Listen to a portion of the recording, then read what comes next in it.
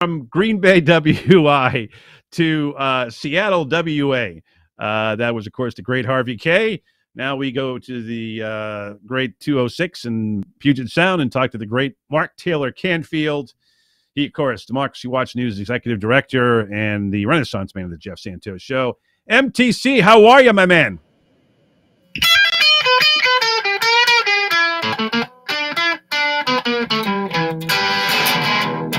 Oh, yeah.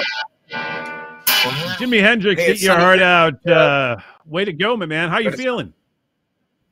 Oh, wow. You know, I'm taking a leave, I think, from Democracy Watch News for a while. I'm not resigning or anything, but I got to deal with some personal stuff, keep doing my music and keep building the studio. And I have to decide whether to run for city council because 4 seats are open. It's going to be a huge shakeup on the Seattle City Council. Our Democratic Socialist, what do you think, man? You going to do it? You going to break the news right here? Not yet, because I'm waiting to see what other progressive candidates are running, and there's a couple of really good ones. Sure. Joy Hollingsworth is good. Let's see, who else we got? Andrew Ashafu. These are great candidates, African Americans who are really going to represent, in one case, the LGBT community, which is good. And also, Joy, she actually helped her family build a sustainable cannabis farm.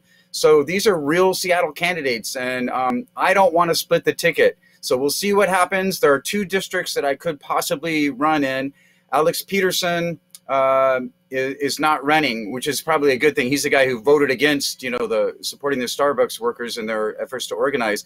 But what usually happens is we get a whole slew, you know, of progressive candidates who run against each other in the primaries, and they get a split ticket, so they all cancel each other out, and then we get some, you know, less conservative business-oriented person. So I don't want to be a part of that.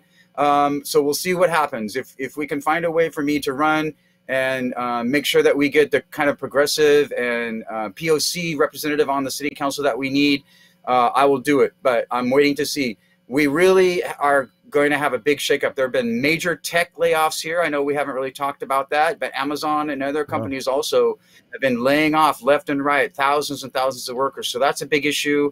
And of course, we already talked about the fact that homelessness and the rising cost of housing are the 2 major issues in Washington state right now. So the candidates have to address those issues if they want to get elected.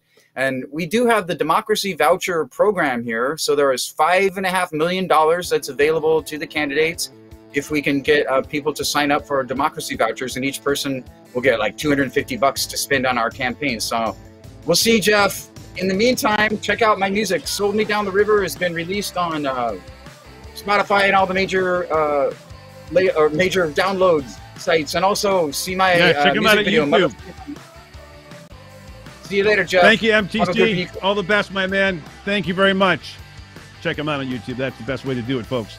I want to thank Josh for producing this broadcast with help from Freddie Santori. Back on Monday, folks. Have yourself a great weekend. My name is Jeff Santos. Keep on fighting peacefully. Right now, it's my time to say, I gotta go.